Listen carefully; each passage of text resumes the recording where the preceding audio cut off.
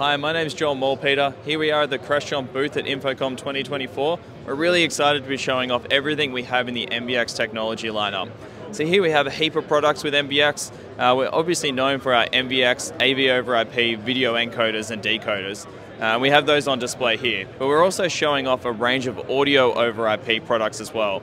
So from amplifiers that are accepting audio off the network, sending it out to speakers, right through to our new PoE speakers as well, where we're actually taking streams directly from the network, decoding them on the speaker itself, and then sending that out from one active speaker to 3 passive speakers. This is really expanding that lineup of DM-NVX, where we talk about doing video over IP, audio over IP, and USB over IP.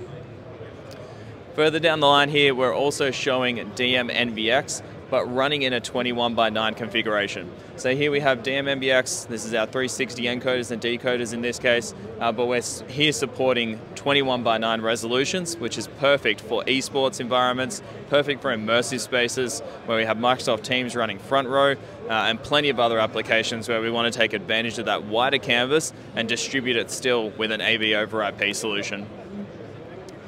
We also have our DM-NVX Director as a demo in this space.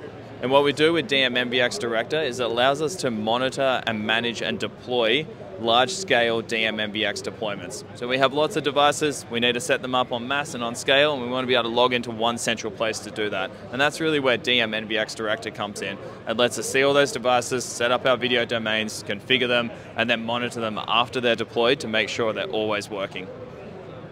And then finally, we have here our DM-NVX software. DM-NVX software is all about taking the hardware components of DM-NVX and turning it into a deployable software application. This is perfect for situations where you have a fixed compute, say a room PC in a room, or maybe you're using a compute in a display through an SDM slot, where we can now run that as a software application instead of hardware. This minimizes hardware, minimizes points of failure, and lets you get content onto the network using that NVX streaming. The NVX software and hardware is fully interoperable. It's not a decision you have to make to pick one or the other. It's just a deployment choice for what makes sense for the deployment you're doing. If you need to learn more about any of these solutions, please go to www.crestron.com.